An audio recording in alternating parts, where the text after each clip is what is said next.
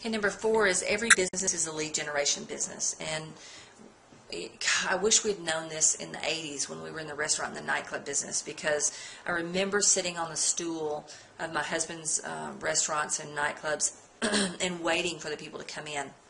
I remember not liking the feeling of just sitting there thinking, are they going to come tonight? Is a lot of people going to come? Is a few people going to come?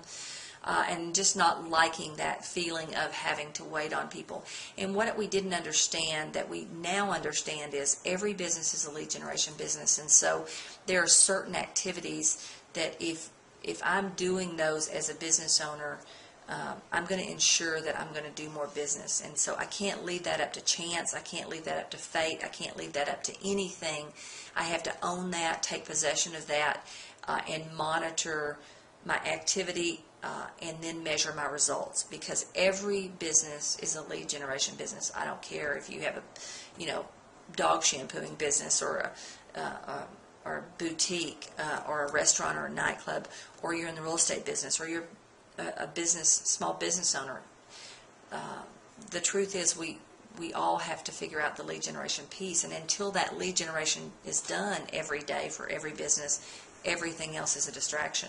And so we have to be real clear and understand our role, that we own that responsibility, and we accept that when we decide to own a business. And now what are our activities going to be so that we get the results that we want to get? So every business is a lead generation business.